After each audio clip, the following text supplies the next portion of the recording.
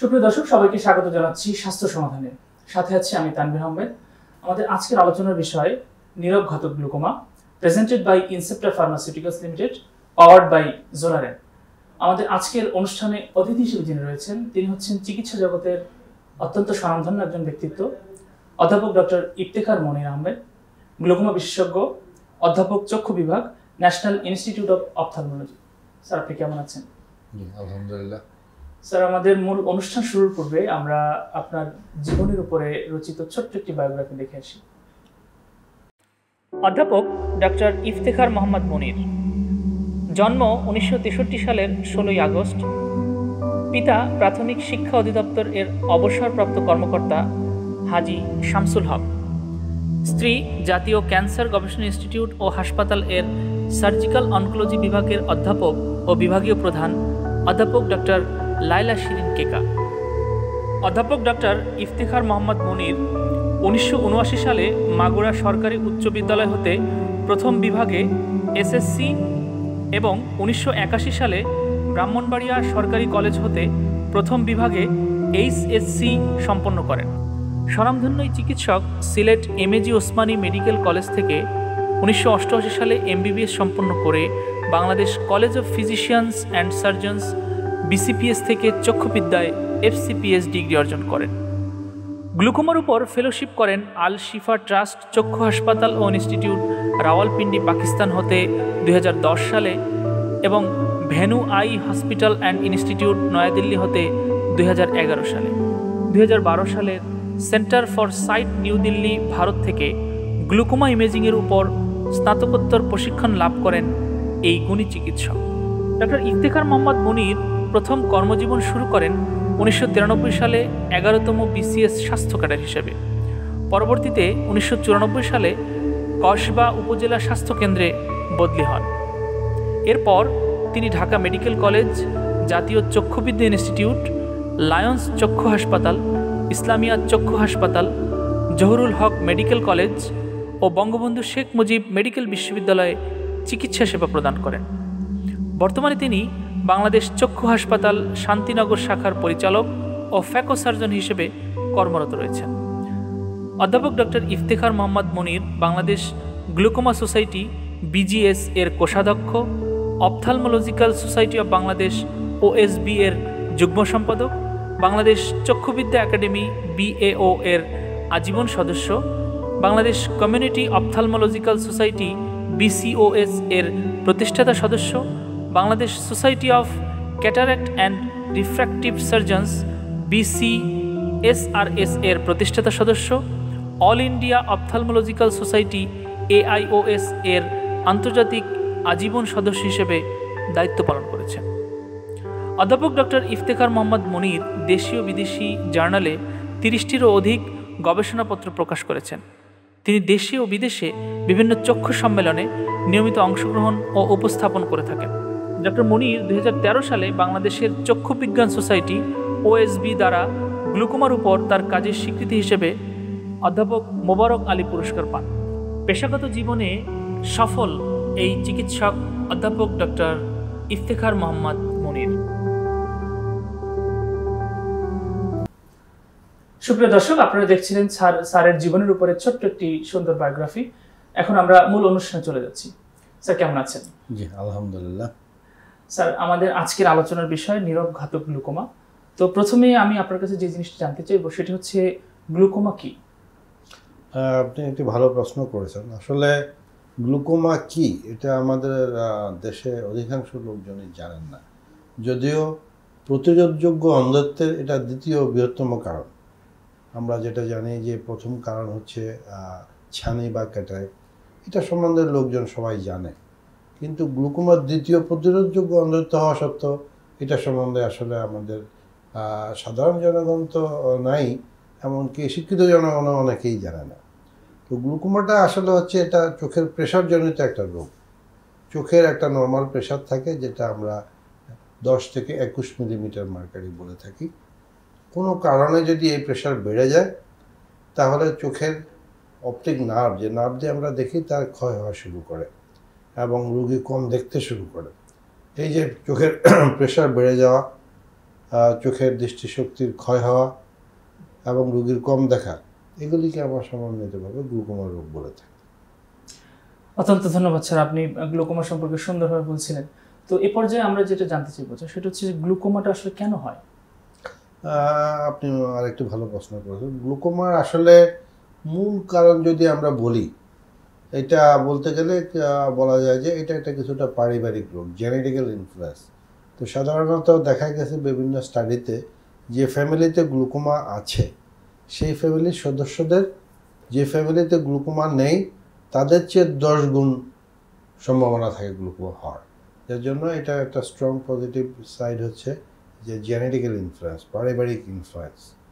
এর সাথে অন্যান্য জিনিসও রিলেটেড থাকতে পারে, যেমন কেউ যদি চোখে ব্যথা পায়, কেউ যদি চোখের ভিতরে প্রদাহ হয়ে থাকে, কারো যদি দীর্ঘদিন অনিয়ন্ত্রিত ডায়াবেটিস থেকে থাকে, কেউ যদি চোখে বিভিন্ন রকম অপারেটিভ সার্জারি করে থাকে, এগুলির থেকেও গ্লুকোমা হতে পারে। তবে মূল কারণ হচ্ছে জেনেটিক্যাল ইনফ্লুয়েন্স, এবং বাকিগুলিকে আমরা রিস্ক ফ্যাক্টর বা ঝুঁকি হিসাবে ধরে নিতে পারি। অত্যন্ত ধন্যবাদ স্যার, আপনি যেটা বলছিলেন যে একটা হেরিডিটি থেকে এই রোগটি আমাদের ভিতরে চলে আসে। এ পর্যায়ে স্যার আমরা যেটা জানতে চাইবো সেটা হচ্ছে যে গ্লুকোমার আসলে প্রাদুর্ভাবটা আমাদের দেশে কেমন স্যার? প্রাদুর্ভাব বললে আসলে যেটা হচ্ছে কি, সারা বিশ্বেই আমি একটু আগে যেটা বলছিলাম যে দ্বিতীয় বৃহত্তম কারণ হচ্ছে গ্লুকোমা।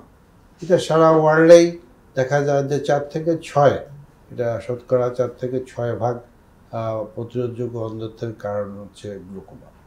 আমাদের বাংলাদেশে আসলে ওই ধরনের তেমন কোনো স্টাডি, অনেক আগে একটা ছিল আমাদের প্রয়াত মোস্তাফিজুর রহমান স্যার, আপনার নাম শুনেছেন, যে উনি খুব চক্ষু বিশেষজ্ঞ ছিলেন। উনি একটা ছোট আকারে স্টাডি করেছিলেন, আর সেটাতে এরকম 4 to 6% প্রাদুর্ভাব ছিল। তবে একটা আশার ব্যাপার হচ্ছে যে আমাদের বাংলাদেশ গ্লুকোমা সোসাইটির আয়োজনে সারা দেশব্যাপী ফিল্ড লেভেলে একটি গ্লুকোমা সার্ভে প্রোগ্রাম করতে যাচ্ছে, এবং এটা প্রায় শেষ পর্যায়ে, এখন ডাটা অ্যানালাইসিস হচ্ছে। তো এটার প্রিলিমিনারি যে রিফ্লেকশন, তাতে মোটামুটি দেখা যাচ্ছে যে গ্লুকোমার প্রাদুর্ভাব আমাদের দেশে 4.something এটা হবে। স্যার যেটি বলছিলেন যে আমাদের দেশে এর প্রাদুর্ভাবটা আসলে একটা রেশিও বলছিলেন স্যার, আসলে পুরো বিশ্বের যে গ্লুকোমার যে ব্যাপারটা, সেই তুলনায় আমাদের দেশে এই প্রাদুর্ভাবটা আসলে কতটুকু বা কত পার্সেন্ট? এটা মোটামুটি কাছাকাছি। আমাদের ইন্ডিয়াতে যেরকম আছে 4.something, কোথাও 3.something এরকম হয়।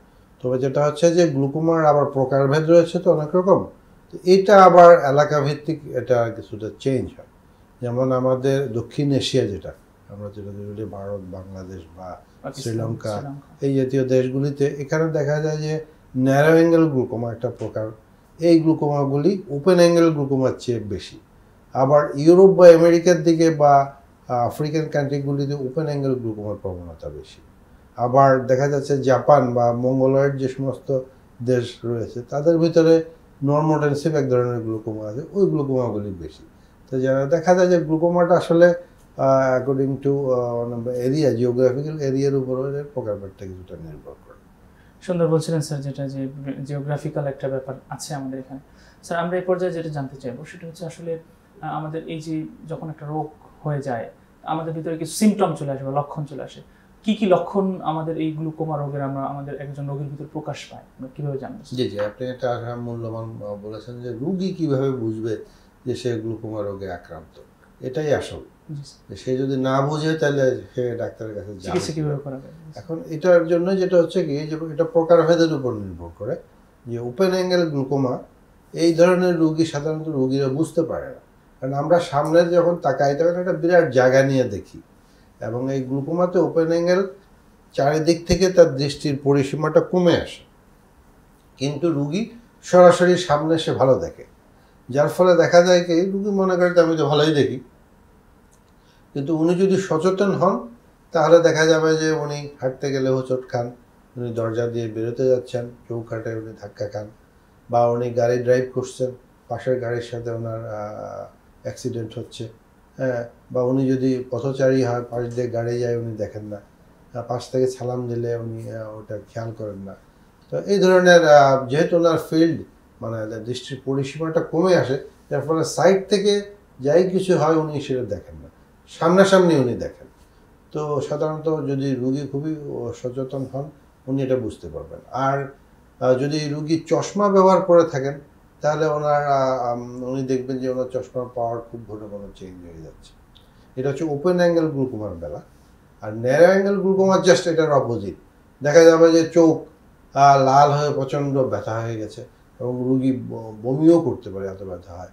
তো অনেক সময় দেখা যায় যে এত ব্যথা যে বমি করলে অনেক সময় আমরা মনে করি যে এটা কোনো অ্যাবডোমেন বা অন্য কোনো জায়গার কোনো অ্যাকিউট কন্ডিশন কিনা। এর বাইরে আবার পেডিয়াট্রিক গ্লুকোমা আছে, শিশুদের গ্লুকোমা। শিশুদের গ্লুকোমা যেমন শিশু যখন জন্ম নেয় গ্লুকোমা নিয়েও সে কিন্তু জন্ম নিতে পারে। তো শিশু তার কথা বলতে পারে না, তার গার্জিয়ানরা এসে বলে যে আমার বাচ্চার চোখটা একটু ঘোলা ঘোলা মনে হচ্ছে, চোখটা একটু যেন মনে হচ্ছে বয়সের তুলনায় একটু বড়, রুমে লাইট জ্বালালে সে চোখ বন্ধ করে ফেলে, চোখ থেকে সবসময় পানি পড়ে, এই ধরনের কমপ্লেইন করে। এগুলি হচ্ছে আসলে গ্লুকোমার লক্ষণ। সুন্দর বলছিলেন স্যার, যে যে সিমটমগুলো দেখলে আমরা যেটা বুঝবো। আপনি যেটা বলছিলেন যে একটা বিষয় যে সাইড থেকে রোগী দেখতে পায় না, সামনে থেকে, এটা তো আসলে স্যার অনেক সময় অনেক রোগী বুঝতে পারে না যে সে গ্লুকোমা আক্রান্ত হয়েছে। এই ক্ষেত্রে অবহেলা করলে, রোগী যদি অবহেলার দিকে চলে যায় তাহলে কি কোনো বড় ধরনের বিপদ হওয়ার বা সম্ভাবনা আছে? এটা তো গ্লুকোমার রোগটাই হচ্ছে সবচেয়ে খারাপ এই কারণে, গ্লুকোমাতে যদি দৃষ্টিশক্তি নষ্ট হয়ে যায়, যে পরিমাণ নষ্ট হয়ে যাবে সেটাকে আর ফিরিয়ে আনা কোনো অবস্থায় সম্ভব না। একজন ডাক্তার যখন গ্লুকোমা ডায়াগনোসিস করবেন, ওনার দৃষ্টিশক্তি যতটা থাকবে ট্রিটমেন্ট দিয়ে ওই দৃষ্টিশক্তিকে ধরে রাখা সম্ভব হবে। যেটা নষ্ট হয়ে গেছে সেটাকে কোনো অবস্থায় ফিরিয়ে আনা সম্ভব হবে না। যার জন্য আমরা বলি যে সবসময় যে আর্লি প্রাথমিক পর্যায়ে গ্লুকোমা এটাকে ডায়াগনোসিস করতে হবে। এই জন্য সচেতনতা বাড়াতে হবে জনগণের মাঝে, যারা জনগণ বুঝতে পারে যে তার কোনো গ্লুকোমা লক্ষণ আছে কিনা, এবং তারা যখন একজন চক্ষু বিশেষজ্ঞ বা একজন গ্লুকোমা স্পেশালিস্টের কাছে আসবেন, উনি জেনে নেবেন যে ওনার ভিতরে কোনো গ্লুকোমার লক্ষণ আছে। আমরা এক্ষেত্রে মানে prevention is better than cure এই টার্মটা ইউজ করতে পারি আমরা এই জায়গায়। আপনি সুন্দর করে বলছিলেন যে আসলে কি ধরনের বিপদ হতে পারে যদি এই বিষয়ে আমরা অবহেলা করে ফেলি। এই পর্যায়ে যেটা জানতে চাইবো স্যার, যে গ্লুকোমাজনিত অন্ধত্ব, এইটা প্রতিরোধের আসলে উপায়টা কি স্যার? এটা প্রতিরোধের এটাই হচ্ছে মূল জিনিস, আমরা সবসময় বলে থাকি। প্রতিরোধ করতে গেলে আসলে জনগণকে সচেতন করতে হবে। আর সেই সচেতনতা বাড়াতে গেলে যেমন আপনাদের মতো ইলেকট্রনিক মিডিয়া বা প্রিন্টিং মিডিয়াতে যারা কাজ করেন, সমাজের অন্যান্য স্টেক হোল্ডার, শিক্ষক, মসজিদের ইমাম থেকে শুরু করে একজন অফিসের বস, সবাইকে এ ব্যাপারে সচেতন হতে হবে। এবং তার আশেপাশে যারা থাকবেন, তার পরিবারের সদস্য বা তার কলিগ, তাদেরকে উনি বলবেন যে আসলে গ্লুকোমা রোগটা জিনিসটা কী, এবং তারা যেন তাদের চোখের প্রেশারটা পরীক্ষা করিয়ে নেন, চোখের কোনো গ্লুকোমার লক্ষণ আছে কিনা সেটা উনি জেনে নেন। আর যদি কোনো ফ্যামিলিতে গ্লুকোমার রোগী থেকে থাকে, ওনার উচিত হবে যে ওনার ফ্যামিলির অন্যান্য মেম্বার যারা আছে তাদের কাছে উনি গ্লুকোমার যে জ্ঞান অর্জন করেছেন সেটা তাদের মাঝে ছড়িয়ে দেবেন এবং তাদেরকে উদ্বুদ্ধ করবেন তারা যেন তাদের চোখটা একজন চক্ষু বিশেষজ্ঞ দেখিয়ে নেয় যে তাদের ভিতরে কোনো প্রাথমিক লক্ষণ আছে কিনা। যার ফলে রুগী যখন ডাক্তারের কাছে আসবে, ডাক্তার সাহেব ওনার যদি গ্লুকোমা থেকে থাকে তাকে প্রাথমিক পর্যায়ে ডায়াগনোসিস করতে পারবে এবং ওনার গ্লুকোমাজনিত যে দৃষ্টিশক্তির ক্ষয় সেটাকে প্রতিরোধ করতে পারবে এবং আলটিমেটলি অন্ধত্ব প্রতিরোধ করা সম্ভব হবে। অসংখ্য ধন্যবাদ জানাচ্ছি। আমরা এই পর্যায়ে যেটি জানতে চাইবো সেটি হচ্ছে যে আমাদের এখানে শহরে পেশাগতভাবে আমরা বিভিন্ন পেশায় জড়িত থাকি, যেখানে সরাসরি কম্পিউটারের দিকে তাকিয়ে থাকতে হয় বা দীর্ঘক্ষণ চোখের অনেক রকম ক্রিয়াকলাপ হয় আমাদের। তো এইখানে যদি আমরা বলি যে পেশাগত দিক থেকে কোন পেশার মানুষ সবচেয়ে বেশি গ্লুকোমার ঝুঁকিতে থাকে? একটি ভালো প্রশ্ন, উপযোগী প্রশ্ন আপনি করেছেন। সেটা হচ্ছে যে আমাদের এখন তো মডার্ন ওয়ার্ল্ড, ডিজিটাল ওয়ার্ল্ড হয়ে গেছে, আমরা স্ক্রিন অ্যাক্টিভিটিতে বেশি জড়িত হয়ে গেছি। হয় টিভি, কম্পিউটার স্ক্রিন বা মোবাইল, এগুলিতে আমরা সবসময় দেখা যায় দিনের কয়েক ঘন্টা হয়তো আমরা এগুলিতে থাকি। যার ফলে দেখা যাচ্ছে যে আমাদের ছোট বাচ্চারা এখন কিন্তু তাদের চোখের যে চশমার যে পাওয়ার, মায়োপিয়া আমরা যেটা বলি, এইটা মায়োপিয়া এখন স্কুলে গেলে দেখবেন যে প্রায় 30-40% বাচ্চার চশমা লাগে। এইটা আসলে মূলত স্কিন অ্যাক্টিভিটির জন্য হচ্ছে। আর যারা বয়স্ক তাদের তো আর মায়োপিয়া হওয়ার এই বয়সের সময় নেই, কিন্তু দেখা যায় যে আমরা বলি কম্পিউটার ভিশন সিনড্রোম, তাদের চোখের ভিতরে এক ধরনের পরিবর্তন হয়, আর যার থেকে দেখা যায় যে ওটা থেকেও চোখের ড্রাইনেস এবং চোখের প্রেশারও পরিবর্তন হয়ে যেতে পারে। যার ফলে এই যে ধরনের স্ক্রিন অ্যাক্টিভিটি যারা করেন বেশি, তার ওনারা যেই অফিসে যে জবই করে থাকেন তাদের এটা হওয়ার সম্ভাবনা থাকে। তার জন্য ওনাদের উচিত হবে বছরে একবার চোখ পরীক্ষা করিয়ে নেওয়া এবং চোখের প্রেশার কত আছে সেটা জেনে নেওয়া।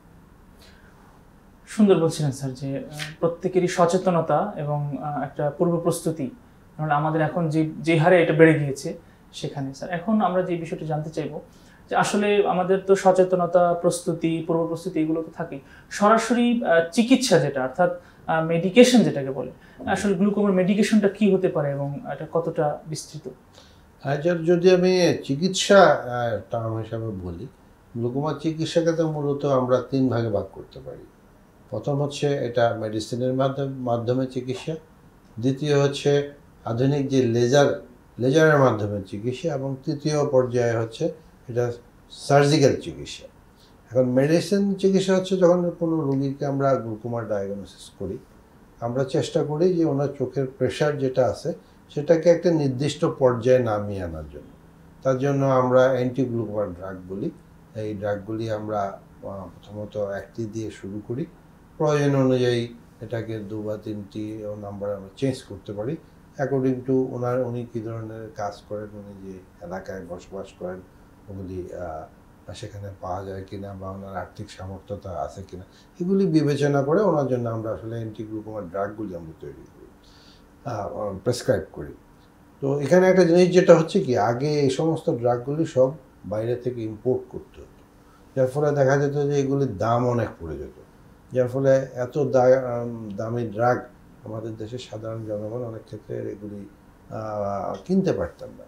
কিন্তু আশার ব্যাপার হচ্ছে যে আমাদের বাংলাদেশে গার্মেন্টসের পরে কিন্তু ওষুধ সেক্টরের খুব ডেভেলপমেন্ট হয়েছে, যার ফলে আমাদের বাংলাদেশে এখন কিন্তু সব ধরনের ওষুধই পাওয়া যাচ্ছে, তৈরি হচ্ছে, এবং শুধু দেশে না বিদেশেও রপ্তানি এক্সপোর্ট করে, এবং ওটা খুবই কোয়ালিটি সম্পন্ন ওষুধ এবং দামে সস্তা। যার ফলে দেখা যাচ্ছে যে অ্যান্টি গ্লুকোমার ড্রাগের সব ভ্যারাইটিগুলি এখন আমাদের বাংলাদেশের দেশি ফার্মাসিউটিক্যাল কোম্পানিগুলি তৈরি করছে। আর ওই ওষুধগুলির ভিতর থেকে আমরা চয়েস করে গ্লুকোমার ট্রিটমেন্ট শুরু করি। যদি দেখা যায় যে কোনো রোগী এই ওষুধ দিয়ে ওনার চোখের প্রেশার একটা নির্দিষ্ট পর্যায়ে নামিয়ে আনা সম্ভব হচ্ছে না, বা রোগী হয়তো ঠিকমতো ওষুধগুলি দেন না, বা ওষুধের কিছু সাইড এফেক্টের জন্য উনি এগুলি নিতেও পারেন না, সেই ক্ষেত্রে আমরা অনেক সময় লেজার এক ধরনের চিকিৎসা আছে, এটা অ্যাকর্ডিং টু প্রকারভেদের উপর, যেমন ওপেন অ্যাঙ্গেল গ্লুকোমা হলে আমরা এসএলটি করি, আর ন্যারো অ্যাঙ্গেল গ্লুকোমা হলে এএলটি করি, বা পেরিফেরাল আয়োডোটমি করি। এগুলি করে আমরা চেষ্টা করি যে ওনার চোখের প্রেশার নামিয়ে আনা সম্ভব কিনা। যদি এটাতেও ব্যর্থ হয় সেক্ষেত্রে আমরা সার্জিক্যাল অপশনে চলে যাই, যে ট্রাবেকুলেক্টমি বা বিভিন্ন রকম ডিভাইস আছে এগুলিতে আমরা চলে যাই। তবে আশার ব্যাপার হচ্ছে আমাদের বাংলাদেশের আসলে এখন তো সব সেক্টরেই ডেভেলপমেন্ট হয়েছে। আমি মেডিকেল ডেভেলপমেন্টটা বললাম যে ওষুধ তৈরি হচ্ছে, সার্জিক্যাল সাইডে যে ডিভাইসগুলি বা ট্রাবেকুলেক্টমি এগুলি এখন ওয়ার্ল্ড স্ট্যান্ডার্ড সব অপারেশনে আমাদের দেশে হচ্ছে, এবং লেজার যেগুলি বললাম এই লেজারগুলি সবগুলি এখন দেশি গভর্নমেন্ট হসপিটাল থেকে শুরু করে প্রাইভেট হসপিটাল দেশের বড় বড় শহরগুলিতে গেলে অ্যাভেলেবল হয়ে গেছে, যার ফলে গ্লুকোমা চিকিৎসার জন্য একটা নির্দিষ্ট স্ট্যান্ডার্ড এখন আমি বলতে পারি যে বাংলাদেশে অর্জন করতে পেরেছি। অত্যন্ত ধন্যবাদ স্যার, আপনি অনেকগুলো ট্রিটমেন্ট মেডিকেশনের কথা বলছিলেন। একটা বিষয় স্যার চলে আসলো যে লেজারের বিষয়টা, আমাদের দেশের মানুষের কিন্তু একটা ভীতি কাজ করে লেজার শোনার সাথে সাথে একটা ইতিবাচক নেতিবাচক দিক। লেজার মানে এই ট্রিটমেন্ট সম্পর্কে যদি একটু বিস্তারিত বলতেন। না, এটা ভয় কিছু নয়, লেজার তো আর কোনো কাটা ছিঁড়ে না যে ওনাকে অজ্ঞান করে একটা অপারেশন করা হবে। লেজার মানে তো লাইট, এক ধরনের লাইট। এটা আমি একটু আগে যেটা বলছিলাম যে এটা প্রকারভেদের উপর। কোনো রুগী হয়তো ওনাকে ওষুধ দেওয়া হলো, উনি ওষুধ নিতে চাচ্ছেন না, উনি ভুলে যান ওষুধ নিতে, ডোজ শিডিউল মেনটেন করেন না, বা ওষুধের পার্শ্ব প্রতিক্রিয়ার জন্য উনি ওষুধটা নিতে চাচ্ছেন না, বা একজন ভদ্রমহিলা উনি প্রেগনেন্ট হয়েছেন, উনি ভয় পাচ্ছেন যে ওষুধ নিতে গেলে ওনার বাচ্চার কোনো অসুবিধা হবে কিনা। তো এই সমস্ত ক্ষেত্রে আমরা তখন ওই SLT বলে এক ধরনের লেজার দিয়ে আমরা ওনার চোখের প্রেশার কমানোর জন্য চেষ্টা করি। আবার এক ধরনের লেজার আছে পেরিফেরাল আয়োডোটমি, এটা ন্যারো অ্যাঙ্গেল গ্লুকোমা যাতে ওনার হঠাৎ অ্যাটাক না হয় তার জন্য আমরা এই লেজার পেরিফেরাল আয়োডোটমি করে দেই, এর ফলে হঠাৎ করে ওনার চোখের প্রেশার যাতে না বাড়ে।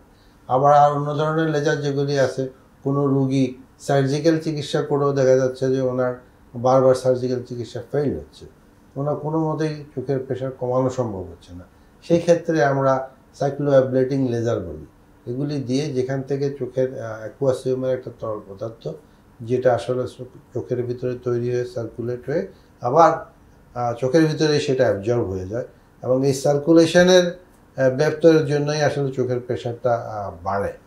তো ওই সাইক্লোঅ্যাবলেটিং লেজার দিয়ে আমরা ওই তৈরি হওয়াটা কমিয়ে দিতে পারি, যার ফলে এটাও একটা অপশন।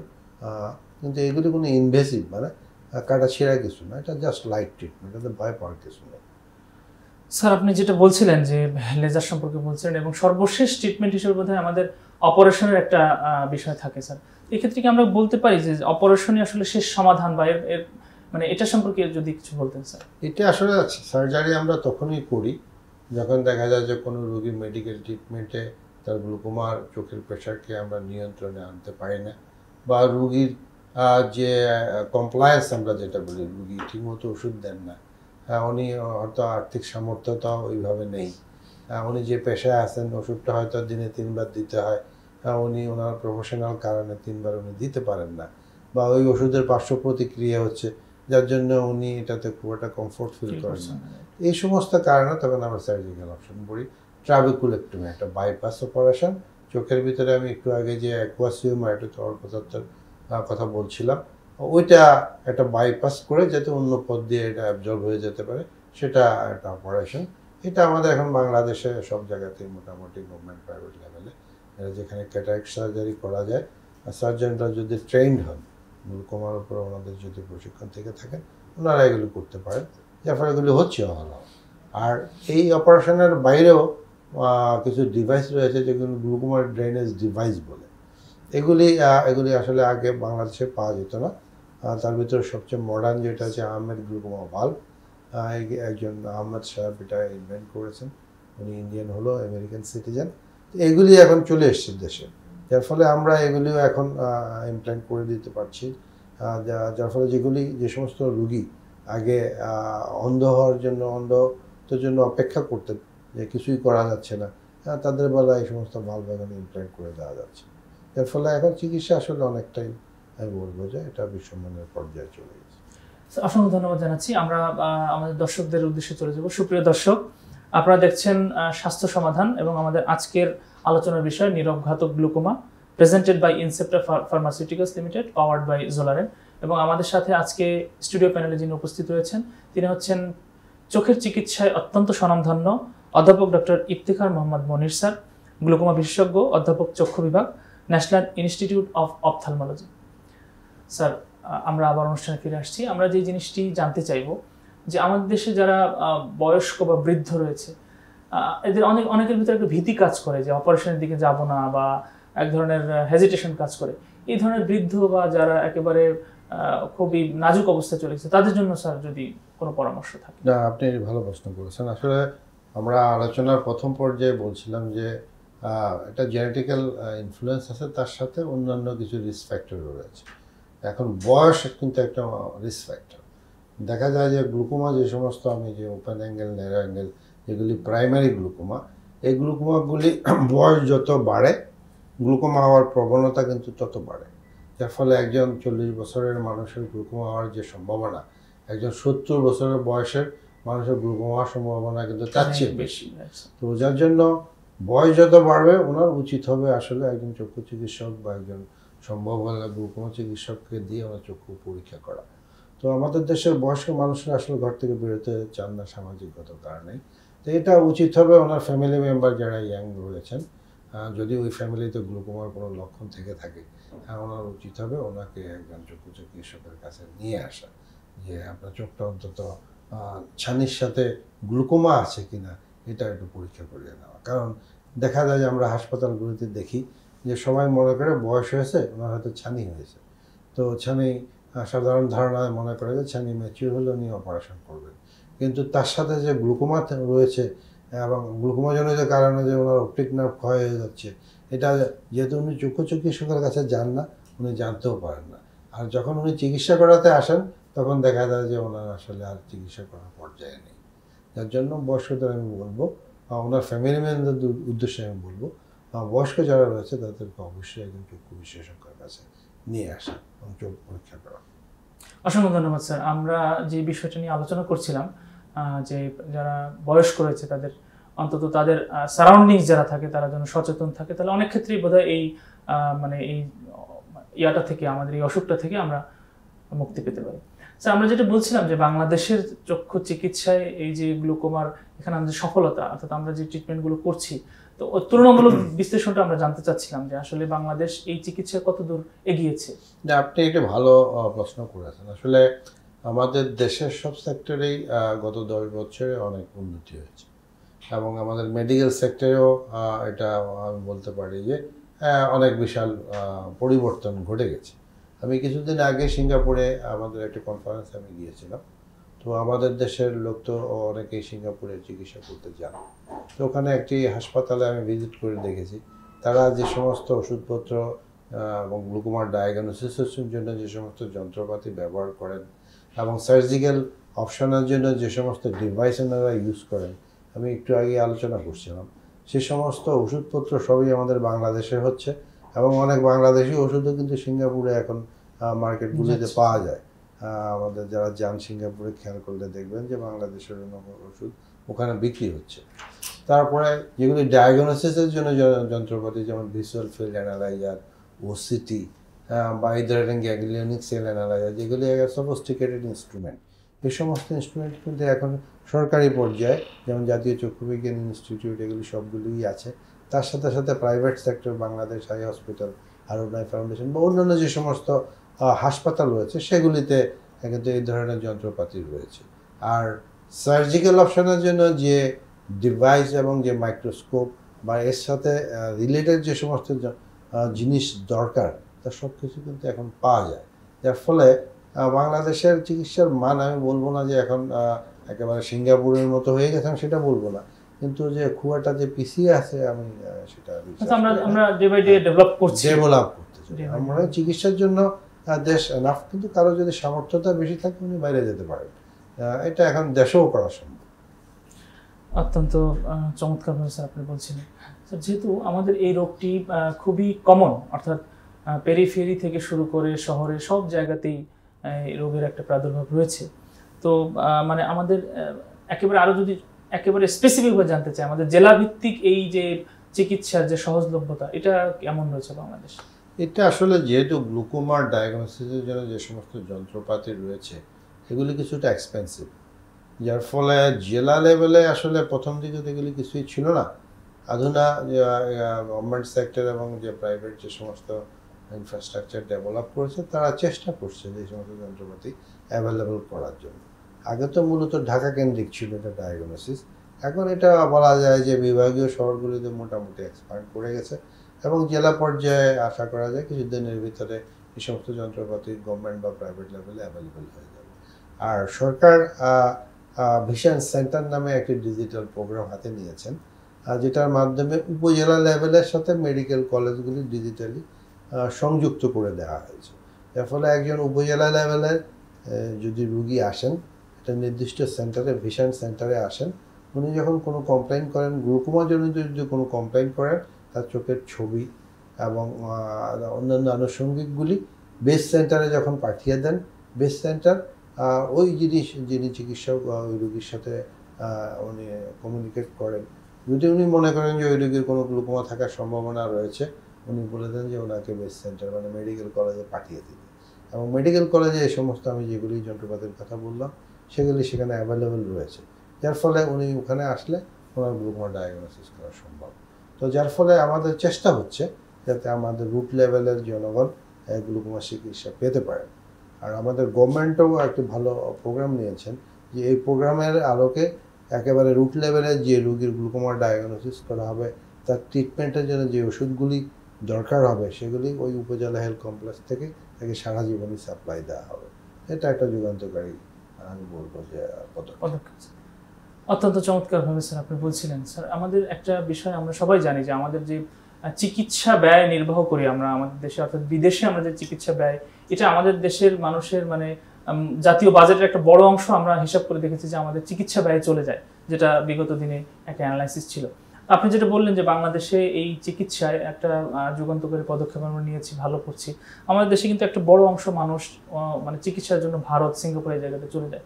এক্ষেত্রে আমাদের সাধারণ দর্শকদের উদ্দেশ্যে যদি বাংলাদেশের চিকিৎসা ব্যবস্থার উন্নতি বা বিদেশে না গিয়ে আমাদের শহরমুখী বা ঢাকামুখী হওয়ার প্রবণতা, এই বিষয়ে যদি আমাদের সাধারণ দর্শকদের উদ্দেশ্যে বলতেন। না, এটা একটা জিনিস যেটা হচ্ছে কি, আপনি চিকিৎসার জন্য মাইগ্রেশন এটা আসলে পুরোপুরি কখনোই বন্ধ করতে পারবেন না।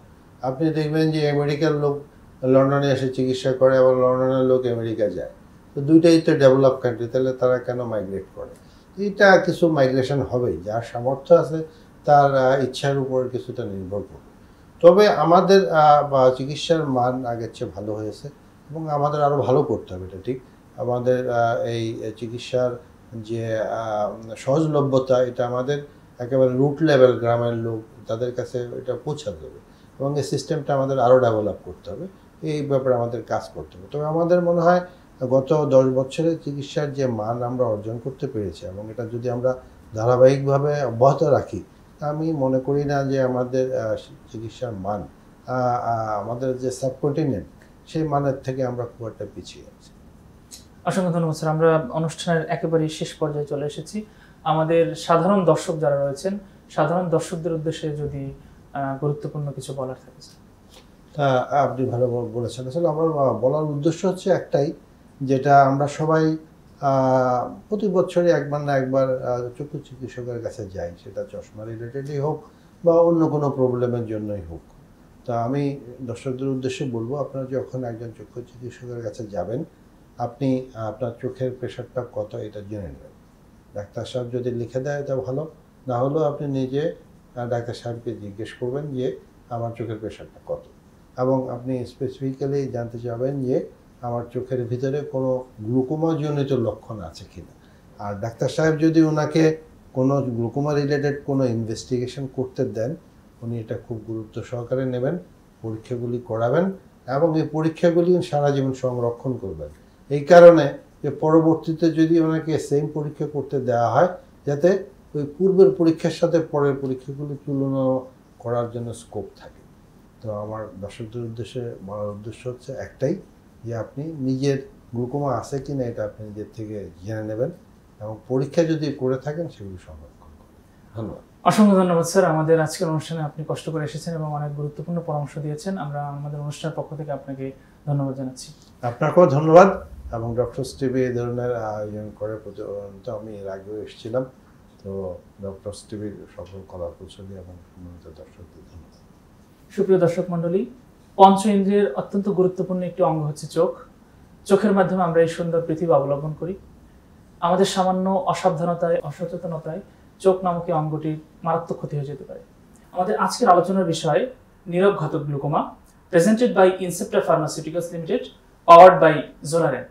আমাদের আজকের অনুষ্ঠানে অতিথি হিসেবে যিনি রয়েছেন, তিনি হচ্ছেন চিকিৎসা জগতের অত্যন্ত স্বনামধন্য একজন ব্যক্তিত্ব, অধ্যাপক ডক্টর ইফতেখার মনির আহমেদ, গ্লুকোমা বিশেষজ্ঞ, অধ্যাপক চক্ষু বিভাগ, ন্যাশনাল ইনস্টিটিউট অফ অপথলমোলজি। এই অনুষ্ঠানের মাধ্যমে আমরা আশা করব অনেক বেশি গুরুত্বপূর্ণ তথ্য আপনারা শুনেছেন এবং আপনাদের কাজে লাগবে।